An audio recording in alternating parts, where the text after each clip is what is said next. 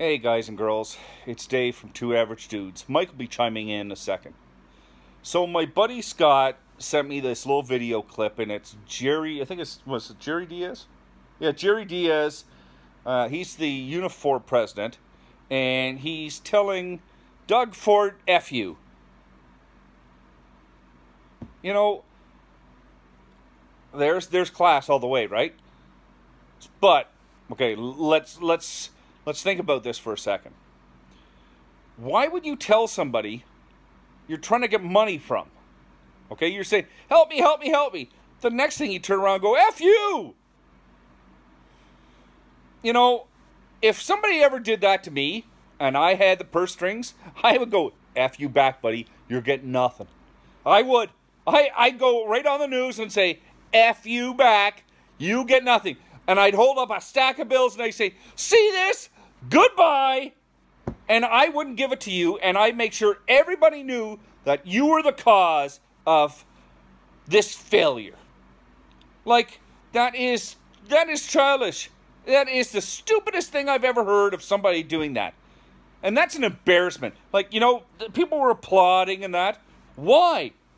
Why? You just pissed off somebody that might be able to help you.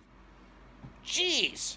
You know, I hate the thought of GM going, and not because it's GM and it's a North American car, because, you know, I'm all for North America, Canada first. Like, I'm a nationalist, okay?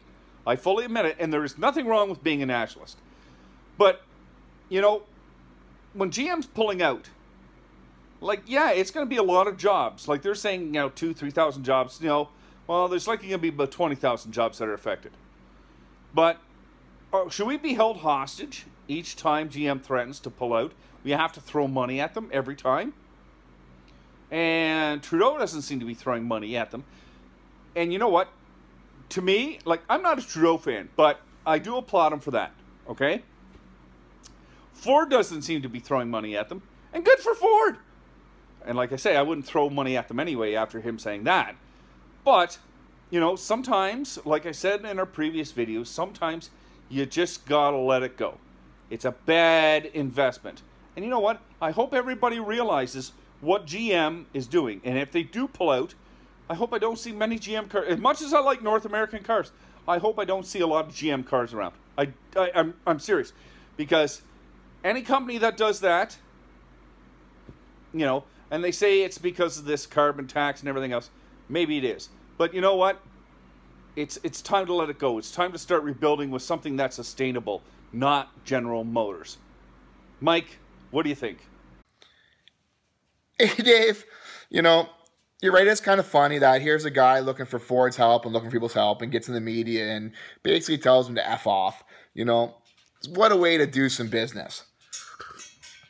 But as I read more into the story, I can see where Jerry Diaz is getting frustrated. We're in a very tense situation. We're not sure what's happening. You know, all his union workers are, you know, 25 to 5,000, you know, 2,500 to 5,000 union workers going it's a lot of money someone like Jerry Diaz in the union will lose. So, you know, there's also money involved here. So it makes people a little crazy, you know. But as I read the story, Doug Ford did go out to the media. Okay, and again, said that Jerry Diaz gave all the union members his personal phone number, his personal cell phone number, and now he's getting inundated with calls every day. You know, that is a prick move by Doug Ford. You know, trying to say now that the government really can't help him because Jerry Diaz done this and did that and gave us personal, you know, so it's just a terrible situation all around. And everybody needs to calm down before they speak. Everybody needs to think before they speak, before they say stuff like this, which will totally get them in trouble in the end. Like, guys, come on. Let's be adults about this. Let's be realistic. You know, it's not Jerry Diaz's fault. He's a union rep. It's not Doug Ford's fault. You know, he's the premier of Ontario. This is a large corporation doing this. A large private corporation whose goal is to make money and can choose to do what it wants to do in order to help its bottom line.